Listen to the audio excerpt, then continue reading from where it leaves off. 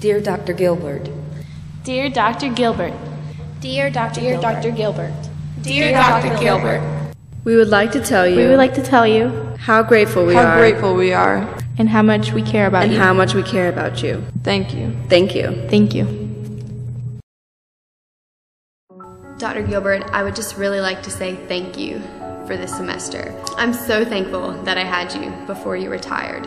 I'm extremely sad that you're retiring, and selfishly, I really wish you were going to be here for at least the next 2 years until I graduate. As a hopeful future English teacher, I really, really hope that I can have discussions as amazing as yours in my classroom, and that I can spark ideas the way that you spark them in class. You help me connect things that I really would never have connected without your guidance. The day that I visited you and you told me that I was a good student meant so much to me, because you are so legendary. To have you, Dr. Gilbert, tell me that I was a good student meant a lot to me. When I think of Dr. Gilbert, I think of tea parties. We started them because a few English majors and I accidentally broke Dr. Gilbert's back on a field trip. I can't quite remember what her diagnosis was, but come spring 2005, she was limited in her mobility. We were all taking her seminar in Southern Literature that semester, which I didn't actually need. But when I realized the only thing I could take with Dr. Gilbert in the spring was another seminar, I signed on.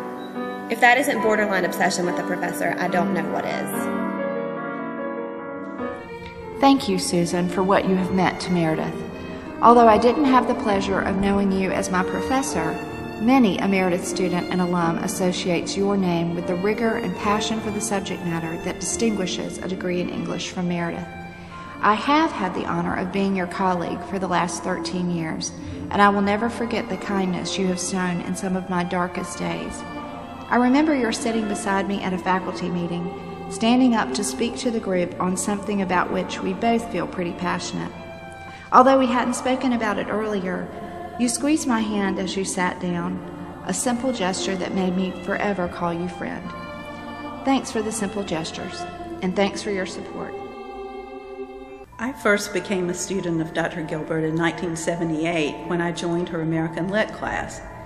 I found her demanding and dazzling, and still do.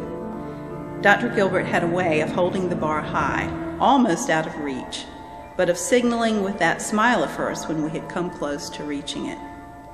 As an undergraduate, I was awed by her. When I returned to Meredith years later as a teacher myself, I had the good fortune to become her colleague. Dr. Gilbert, Susan, I can't begin to tally up all that you've taught me. In later years, you've been a mentor and a friend. Thanks for all your lessons. We will miss you so much. Meredith College will miss you so much. And you've been my advocate, my tireless advocate. I appreciate it so much. And you're tough, and you keep our students to high standards, which is great. You also have a kind heart, and while we're all busy talking about what we should do for people who need help, you're over at their house with one of your beautiful flower arrangements. Stay in touch. Come visit us. We will miss you. I'll always remember how you were always interested in my travels to Russia, and how you gave me pointers for how to keep up my study of Russian language and history. Spasibo большое. Thanks a lot. I was a senior when Susan Gilbert joined the faculty at Meredith. Marbeth Wren gave her the name Woozy, and I'm the one that's never been willing to let her forget that. The one thing Woozy did when I was a young faculty member that we thought was quite odd was she got pregnant and didn't tell anybody.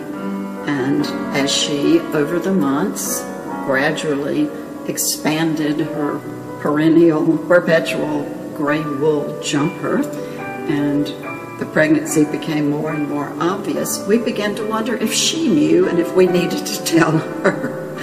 But lo and behold, it seems she did, and Wendy was born, and Susan was back at work in a nanosecond, and modeled for all of us, just getting on with it.